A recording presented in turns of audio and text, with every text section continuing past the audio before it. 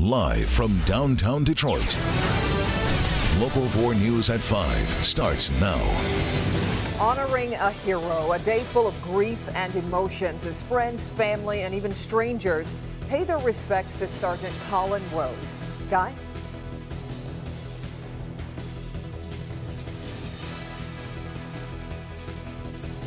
For a statewide recount in the presidential race, how can it be fast enough? Can it be fair enough? And how much will it cost? All right, Guy, but we're going to begin with new developments in a story we've been following all day. Shots fired at Detroit police officers. The manhunt is on to find the people who were pulling the triggers.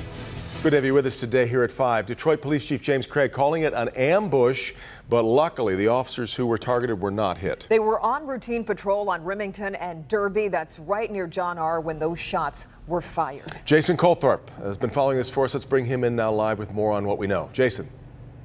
Devin, let me give you an idea of this manhunt that was going on here today. We're talking about a pretty big area when you talk about from the state fairgrounds back here down to 8 Mile this way. You've got John R. and then State Fair this way. We're talking about maybe a quarter to a half square mile, police going door to door looking for these suspects, eventually focusing on the houses behind me. And in this street, lots of shells. And of course, in really a once proud neighborhood that is now home to rival drug gangs, prostitution, and parents who are afraid to let their kids even walk to school. It was a routine patrol around 10 this morning at Remington and Derby when officers heard 8 to 10 shots. Officers felt they were under fire, although no bullets hit their car.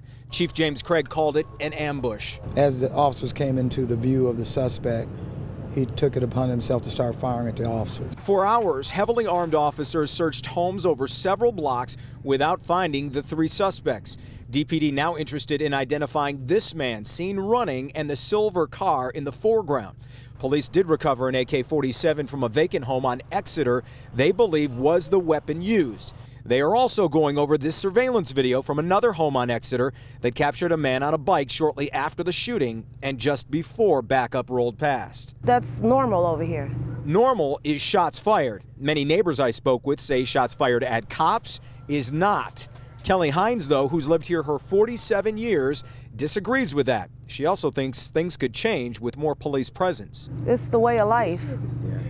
I mean, what else can you do? It'd be better if they did more. Why can't they be like this when some other stuff goes on in the neighborhood?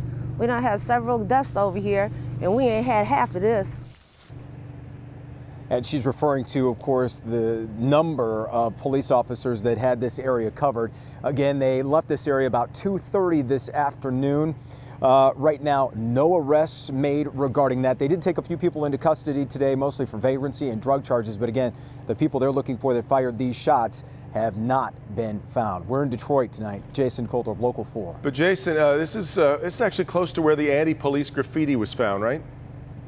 Right around the corner, as a matter of fact, Devin. Yep. We're about a block up and over. And that graffiti, if you remember, said, "Kill Detroit police officers, kill James Craig," specifically. Yeah. And we talked to the chief about that, and he said, you know, this plays into that narrative.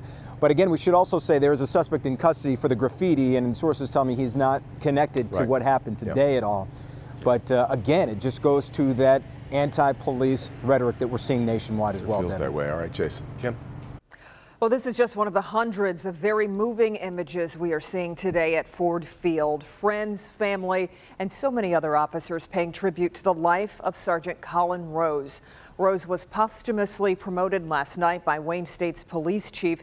And as you can see, this man was truly respected and loved. Sean Lay is live outside Ford Field tonight. And Sean, just a real heartbreaking day.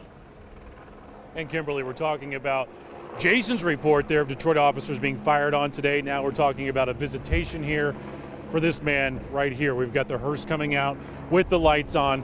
Colin Rose, Sergeant Colin Rose, Wayne State police officer, gunned down in the line of duty, doing his job last week, shot and killed. And we've got his visitation here all day long outside Ford Field. Now people with their hands over their hearts outside Ford Field, standing at attention here for a incredibly emotional day inside a football stadium. And now you have people at attention giving him a salute as his funeral now is tomorrow. This day got off to an incredibly emotional start with canine officers. Remember, Colin Rose was a canine officer, a decorated and well-respected canine officer. We had so many canine officers coming here to pay respects that people were telling us that they watched this procession of canine officers arrive here at the stadium, and they had tears in their eyes watching those officers honor Colin Rose. Take a look.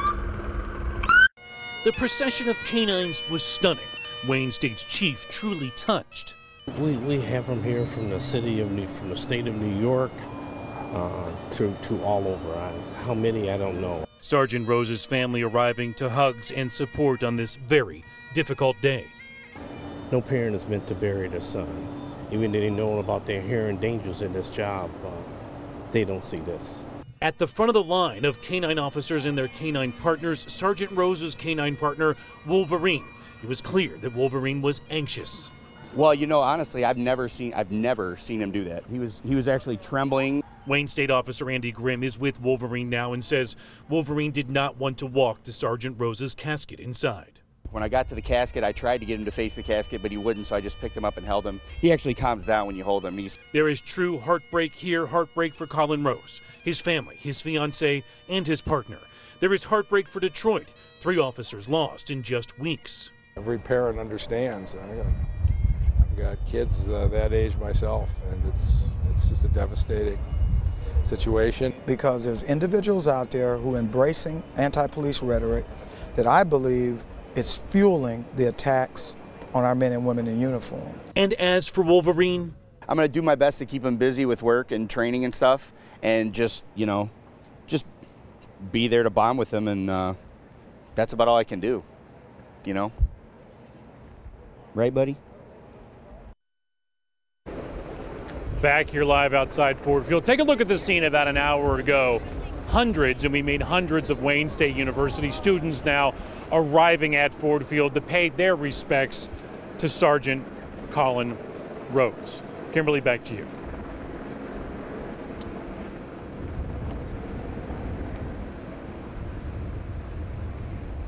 It sounds like a very touching tribute today, Sean. I know you mentioned Wolverine, the K9 that Officer Rose had. He actually had 2 dogs. Do you know anything about that other dog? What happened to it? Yeah, sure. Clyde is his other K9. He never went anywhere without Wolverine or Clyde. Clyde is going to be retired, and he is with his Sergeant Rose's fiancée and family, so he's going to be home with him while Wolverine will bond and train with another officer who we met today and will continue on working with the Wayne State Police Department. And our thoughts and prayers with his family and with Wolverine tonight. Absolutely. Sean, we appreciate it. All right, well, it's official. Green Party candidate Jill Stein has filed for a recount of the presidential vote here in the state of Michigan. Exactly. It's the first time it's ever happened in our state. The request filed this afternoon in Lansing. Donald Trump won the state, but of course by a very narrow margin. In fact, let's look at those numbers. 10,704 votes separating the two, the president-elect and Hillary Clinton. And now the state will see if that number holds up. Guy Gordon live from Lansing. But Guy, we talked about this yesterday, the enormity of counting all the votes in such a short period of time. 4.8 million by hand, 83 county clerks in charge of 83 different recounts, and in most cases, they only have 11 days to do it, where previous recounts have taken 2 to 3 weeks. Yes, it is a tall order. The Green Party today offering no hard evidence, but saying they have what they call indicators. In the meantime, they are targeting only states where Donald Trump, they were tipping point states, but they still insist, in spite of that, that this isn't about overturning the election, that it's about restoring integrity to the process. We filed. Stein claims in her petition she was, quote, aggrieved on account of fraud or mistake in the canvass of votes. The mistake? 75,000 so-called undervotes, ballots where optical scan machines recorded no vote for president. She claims they may have missed them. That's nearly double the number that it was in 2012.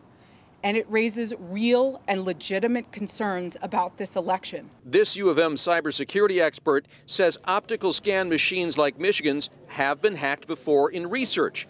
But what's the likelihood this will be a game changer? You know, I think we're going to find anomalies. Whether those anomalies are enough to change the result, I think probably not. Michigan Republicans in the Trump campaign call it an outrage and are reviewing the recount petition and considering grounds for formal objection. A machine count does make more sense. It is actually more accurate. A hand count leaves more room for human error, and a hand count will take significantly longer. The Secretary of State says the actual cost could be 5 times higher than the nearly $1 million posted by the Stein campaign this afternoon.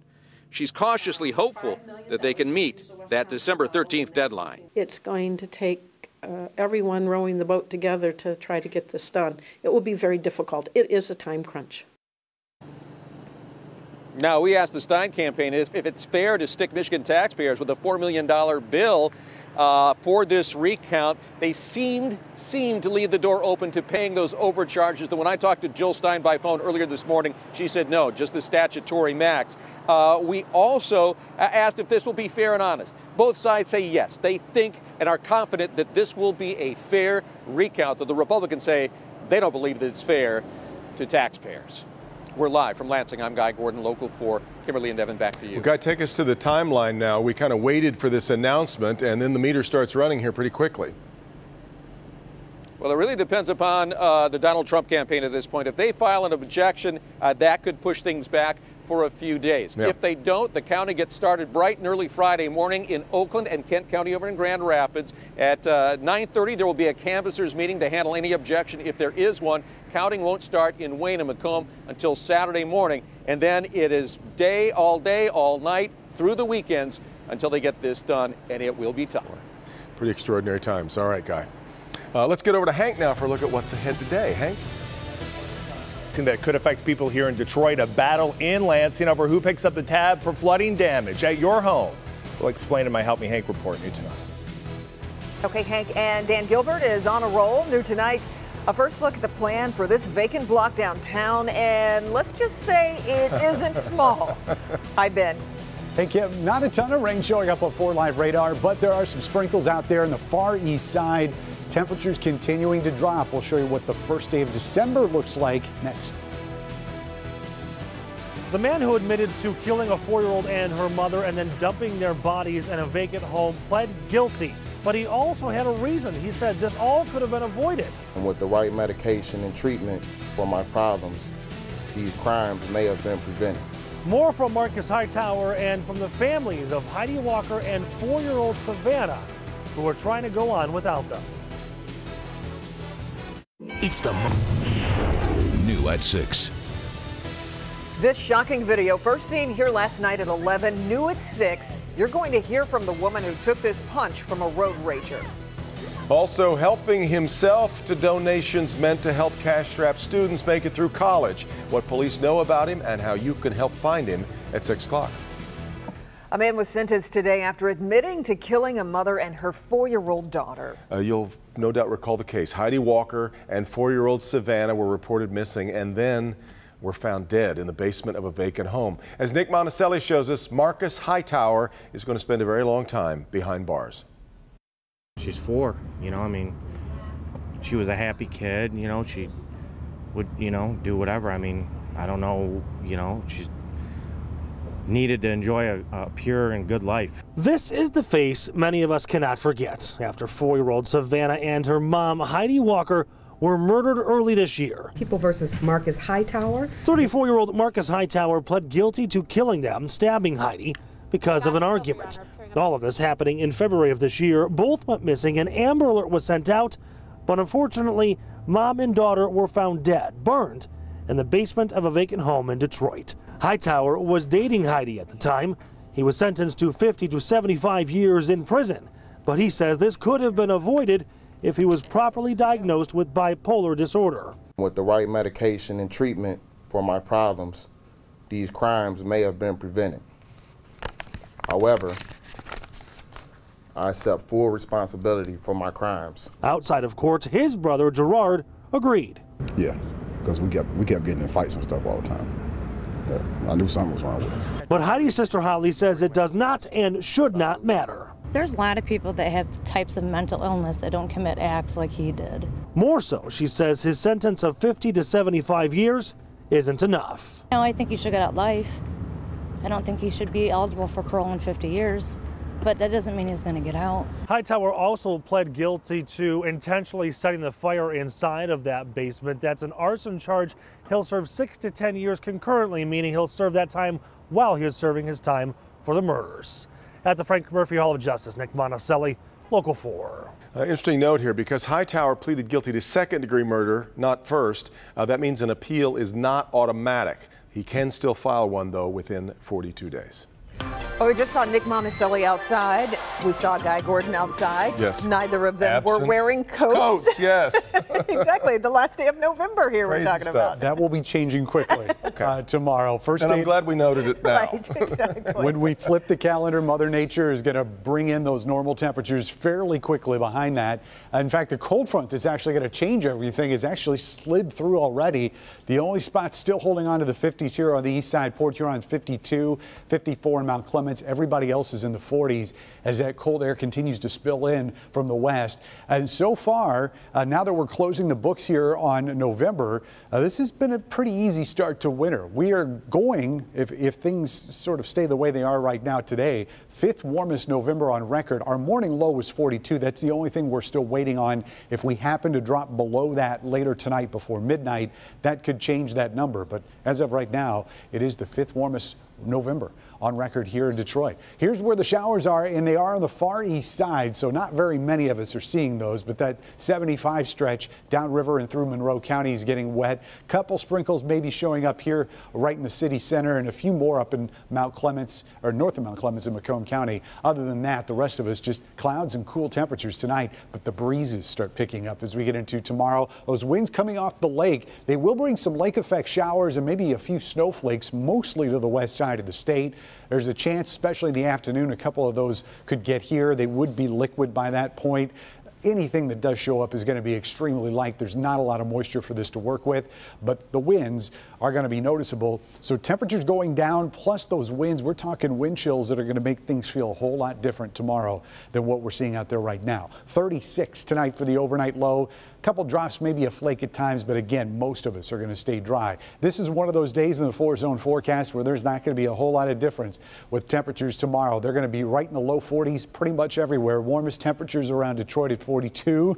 Coldest temperatures around 40, and you'll see those in the north zone, but just about everybody south of Michigan Avenue at 41 tomorrow, 40 and 41 generally here in our west zone, and then in our north zone, at least they'll be in the 40s. We're not seeing 30s for highs just yet. Those may start to show up as we get a little bit later in the 5 or 7 day forecast. 41 again on Friday, 43 on Saturday. That stretch from Friday through most of Sunday is looking dry, but Sunday late we will see a mix of rain and snow, and that's probably going to be our biggest weather maker, at least in the short term. So here we go with winter. But back to 50 there before too long again. So yeah, just a little bit of a spike. Here we go with December, I should say. I don't want to rush winter in here just yet. Still got about 3 or 4 more weeks. A few more weeks. All right, Ben, thank you.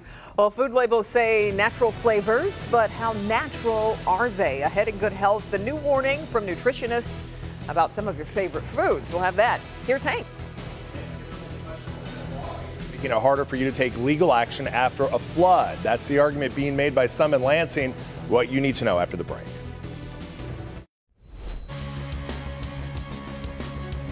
Action taken by lawmakers in Lansing could make it harder for you to collect damages after a flood. At least that's the argument from opponents of the new bill that just passed the House today. It has a lot of people worried, especially if they've already experienced some flooding damage. So let's bring in consumer investigator Hank Winchester with more on this, Hank. And we know a lot of people had damage in Detroit this summer from flooding. They're going to be okay. We'll explain it to you here in a minute. Let's take a look at that bill because it is something that has a lot of people talking, especially here in Metro Detroit.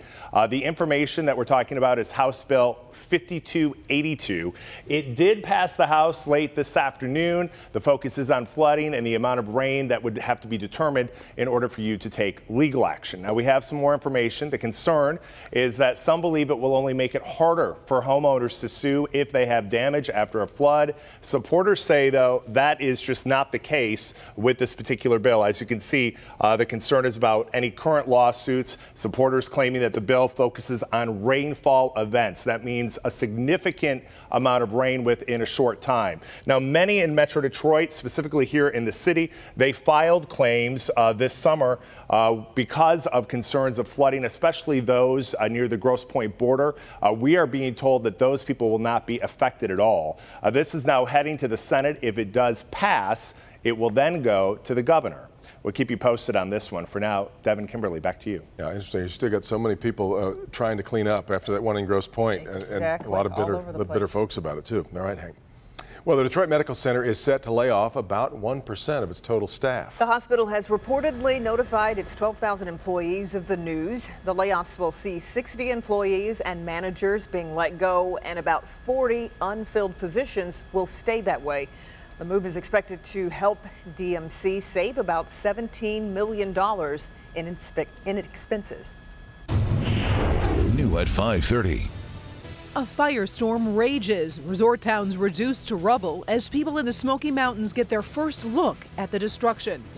Cutting ties, President-elect Trump makes a critical move ahead of the inauguration. Detroit's comeback focused on downtown yet again. It's a huge development, but not without controversy. It's dinner time.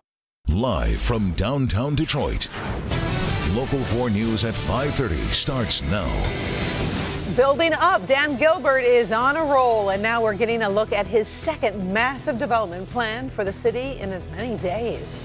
Dan Gilbert's massive Detroit real estate portfolio is set to get even bigger. Think of it as a game of Monopoly. He's basically buying every square he lands on. And yesterday, it was new apartments in Brush Park. Today, it is this. Plans for a vacant stretch of Monroe Street downtown. It will appropriately be called the Monroe Blocks. Sean Lay was at today's Downtown Development Authority meeting, and that's where we got our first look at what is coming, Sean, and it's enormous. It is. You're right about that, Devin. And let's talk about what this project really means to people. If you're a business looking to move downtown, this may be right for you. If you're an individual looking to move downtown, you may want to look into this if it does come to fruition. But let's make this clear also. This project comes with controversy. There is no Class A large plate office buildings left for people to lease, period. The focus of Detroit's comeback remains downtown. And this next big project hangs on the passage of state tax incentives now in front of lawmakers in Lansing. The city must approve selling off 3 sites for $2.7 million plus $1 additional dollar. Bedrock Development, Dan Gilbert's team, gets prime property to develop with a price tag that is not yet known but thought to be more than $100 million. It's all about bringing more people downtown. But even more the better, right? So we're bringing more people downtown, whether it be for residential, retail, office space, right? All these things are drawing people downtown and then creating more jobs. This is new construction. Bedrock says it can fill a new 20-story office tower. Phase 2 will be European-style living and retail. It is not without controversy. Albert Kahn's 105-year-old National Theater left to rot, now part of this project. There's talk of keeping the facade of the theater, yet renderings show just keeping an arch of the historic building. We worked again with the DDA and folks, and we committed to saving the facade, and I think that is really important, really excited about it. I think it's we think, and I think many people believe, it's a jewel, so that's what we're committed to do. Back here live, it's a jewel on a historic registry that is one step closer to meeting a wrecking ball now with today's vote. Here's the deal. You're talking about the National Theater, city-owned until today, until council approves it, but it's been sitting and rotting since the 1970s. It was an adult theater, so no one's really cared for it, but now people care for it, that it could be meeting a wrecking ball. So here's why people are caring for it. You're talking about a past manager, Devin, Bud Abbott from Abbott and Costello. He managed the place in the 1920s, so it's an important place. There's going to have to be some more dialogue about what's going to happen to preserving it, what that preservation really means. Bud Abbott, it's wild to contemplate Bud Abbott being involved. Right, Bud Abbott. Yeah, right. I know. Tell us a little bit about the schedule. What's the layout? When do we start to see things happen? Okay, so 2017 is all planning for all this, and then 2018, if everything goes correctly, you're going to see a rapid shovels in the ground and rapid development, rapid building of this. But if the state doesn't approve these tax incentives that Bedrock is looking for, you're going to see a much smaller plan. Well, it is a statement piece, as you see from the drawings. All right, Sean. Right. Karen. Right now, historic wildfires continue to rage through eastern Tennessee. So far, 4 people are dead. Thousands of others have been forced out of their homes. The fires are leveling parts of 2 popular resort towns. NBC's Sarah Rosario is in Pigeon Forge tonight, where prayers for rain were finally answered. Rain moving through this area is helping some, but it's not doing anything for the buildings and homes like this one burned to the ground. Many of these people literally ran for their lives. They're now in shelters, but they have no idea when they'll be able to go home or if they'll even have one. In the gateway to the Smoky Mountains, home to popular tourist destinations, a historic wildfire reducing homes and buildings to rubble is finally letting up. I mean, it was literally like driving through hell. The largest fire for the volunteer state in more than 100 years, leaving 4 dead and several missing. Watch as we drive past. You're going to see a huge flame right here. Tammy Lang and her husband are among more than 14,000 forced to leave, rushing to get to safety through ash and smoke. And all you could think is, we got out, but we're going to die. Now safe in a shelter, they're anxious to know the status of their home. Sadly, Jerry and Jeff Morgan already learned theirs. That was our big, beautiful stone wall. Recently remodeling their Pigeon Forge house, parts are now burned beyond recognition. My mom and grandmother's wedding dress and our pictures. My mom's hope chest. With the prospect of starting over now top of mind, others are still in harm's way. More than 200 firefighters are taking the brunt of the blaze, but with 8 new fires overnight and storms toppling trees and power lines, their jobs are becoming increasingly difficult. We are experiencing some small mudslides and rock slides. Meantime, the community is coming together, preparing for another night of uncertainty, hoping to go home soon. And this wildfire has a huge impact on the economy, which is primarily driven by tourism. More than 11 million people visit this region per year. Meantime, local officials are trying to figure out what started this fire. They're not ruling out arson. Reporting in Pigeon Forge, Sarah Rosario, Local 4. All right, thank you, Sarah. Now, yesterday, Ben highlighted a growing severe weather threat that was down south. I wish that forecast was wrong, but you were on the money, unfortunately. Yeah, unfortunately, but you know, tornadoes obviously deadly, but when they happen at night, they can be especially, and this is what people in Alabama found out last night. 5 people lost their lives last night. In addition to that, there were 3 people, 3 adults and 3 children who were injured at a daycare facility in Alabama. What were they doing there at night? Well, they were living in a mobile home. They left that to take shelter in the daycare, and then the daycare got hammered by a tornado. So they were following the advice of what we tell people to do all the time, is to get out of a mobile home park, but this did not work out. The 3 adults listed in critical condition today at an area hospital. 25 homes and several other structures damaged, according to county officials, with those tornadoes last night. Look at the map from yesterday about how much of the South got hit with those severe storms. These are all the severe thunderstorm reports over the last 24 hours. And when we highlight just the tornado reports, well over a dozen. Some of those have just come in on Cobb County outside of Atlanta, where they had multiple reports of tornadoes that are still or were ongoing earlier this afternoon. So just a deadly day, deadly night and day across the South. Karen? All right, thank you very much. The Wayne County Road Team is gearing up for winter weather. This afternoon, the DPS executive team and Wayne County Executive Warren Evans spoke about Wayne County's snow and ice preparedness efforts. We've gotten some, the guys are telling me, state-of-the-art trucks that have a wider blade, are great trucks for plowing. We've got 6 of those. We've got additional trucks that will haul away the snow that you know, you're shoveling and getting out of other places. So we're trying to stay up with what's necessary to provide the level of service in Wayne County that we think people deserve. Wayne County is also hiring public service maintenance workers and equipment repair specialists. Contact Wayne County Human Resources for more information. President-elect Trump is taking a victory lap of sorts tomorrow. He's going to go to Indiana to celebrate Carrier's decision to keep about 1,000 jobs in the United States, and Ohio to thank voters there. Brian Moore has more on that and more news that Trump revealed on Twitter. Brian. Thanks, Devin. The president-elect has notably snubbed the media in recent months, but a news conference in a little more than 2 weeks will be an important opportunity to talk about some critical issues. In his latest Twitter blast, President-elect Trump announced he'll hold a news conference with his family in 2 weeks. He'll outline plans to get out of his business and focus on running the country. The question, will he divest from a global empire synonymous with his name?